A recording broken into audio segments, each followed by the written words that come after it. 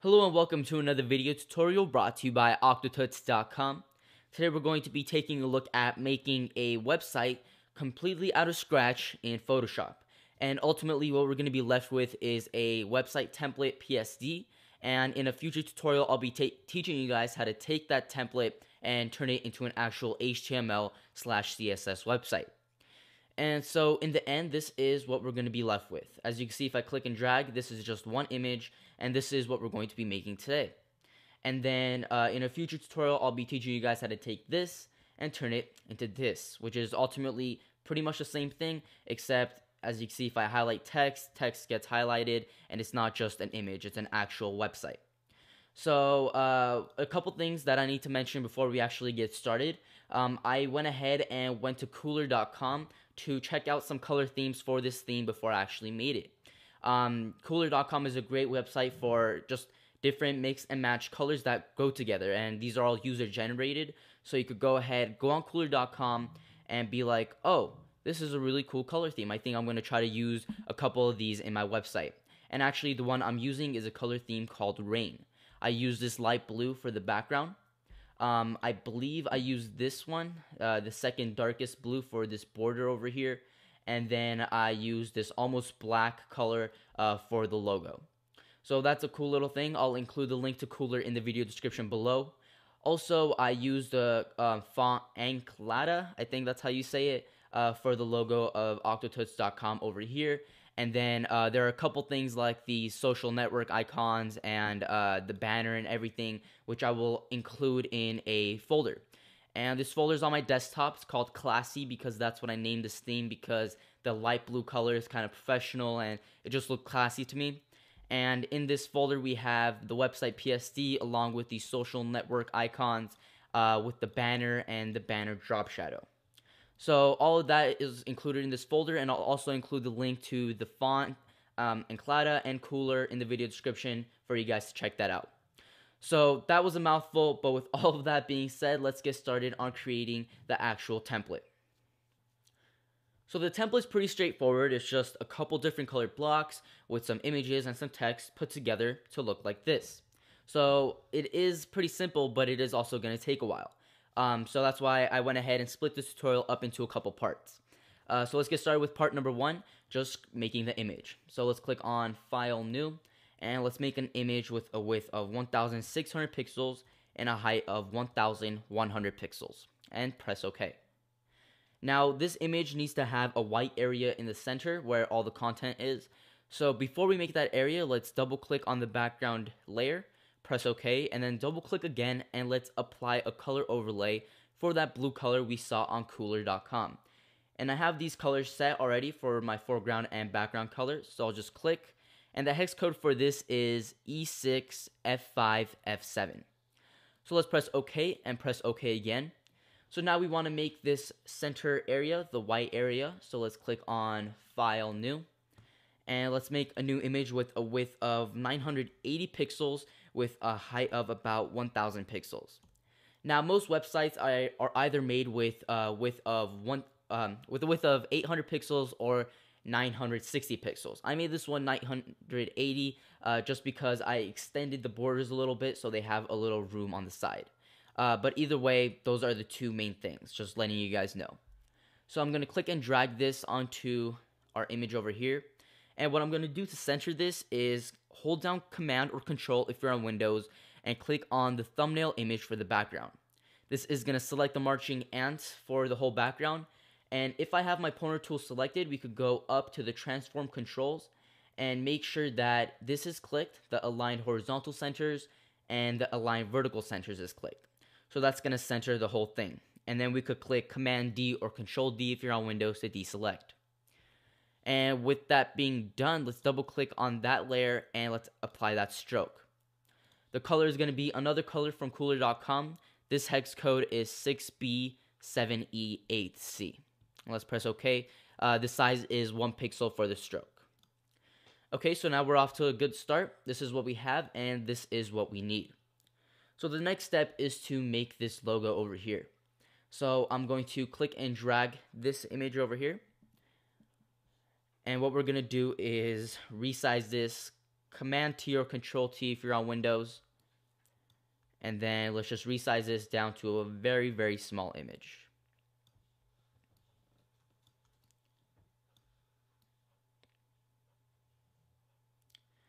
Okay, something like that. And then let's position this somewhere over here. Okay, let's look back. Oops. Maybe a little smaller.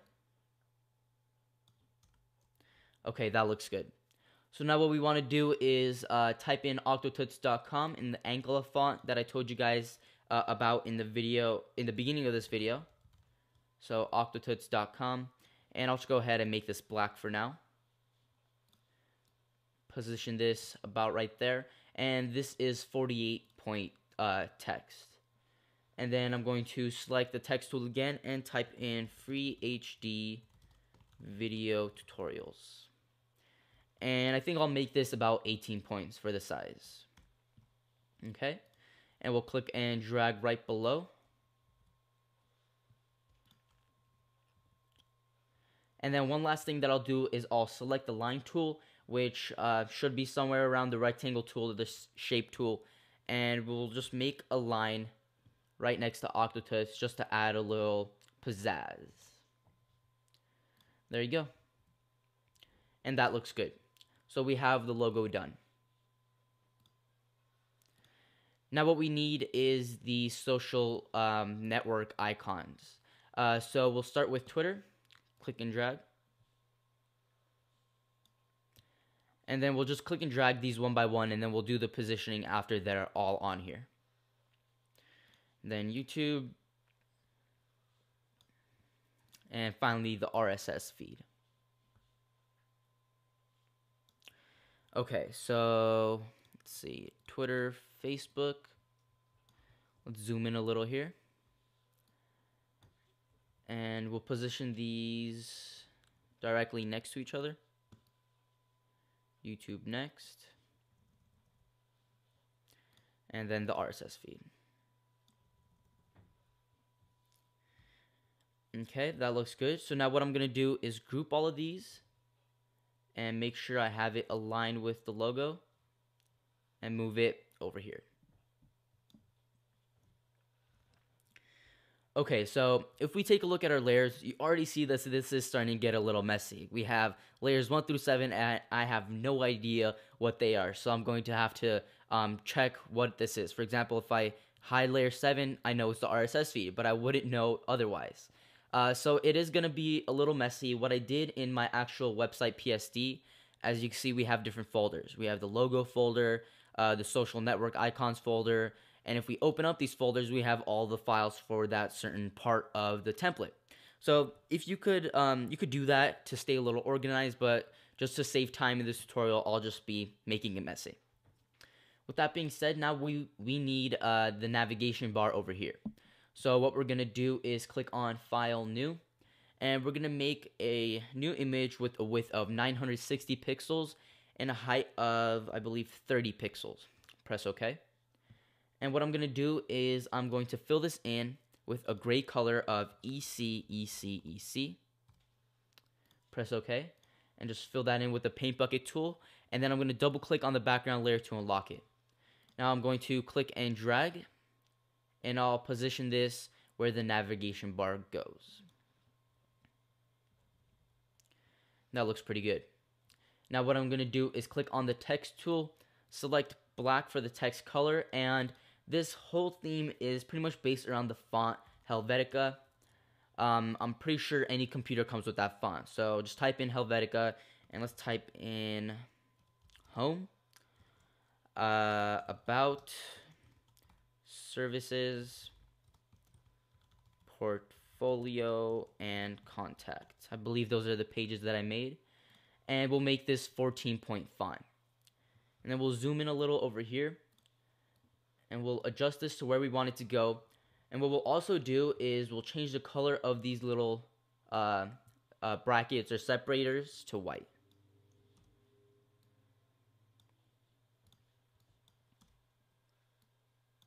So you could barely see those, but it just gives it a nice little look.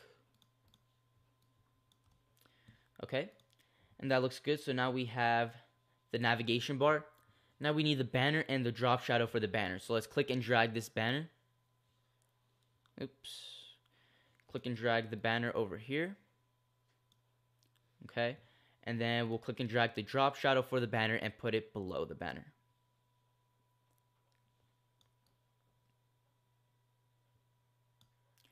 And there you go.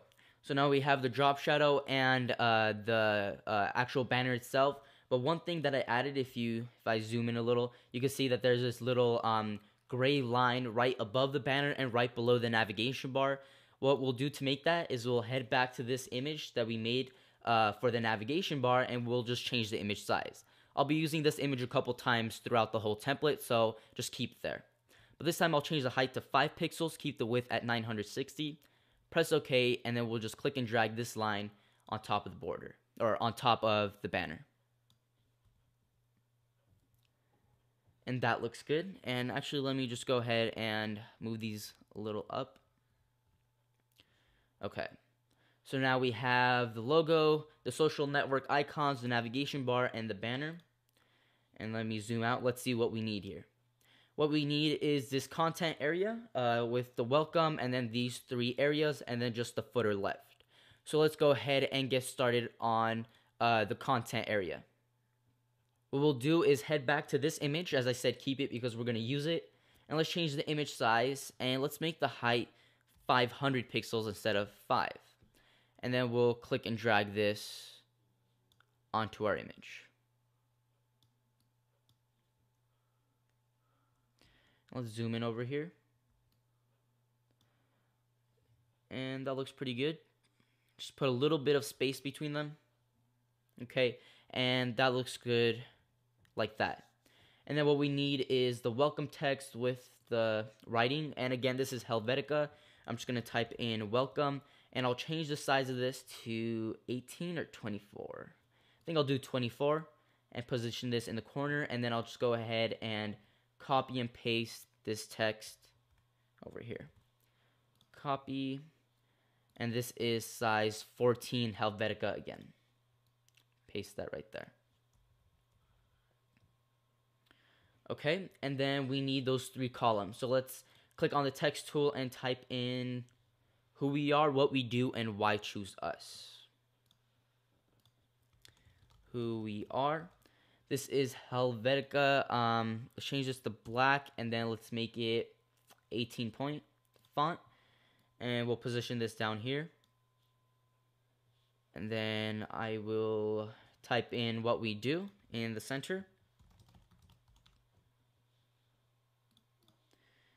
And why choose us. And we'll take these and position these like so.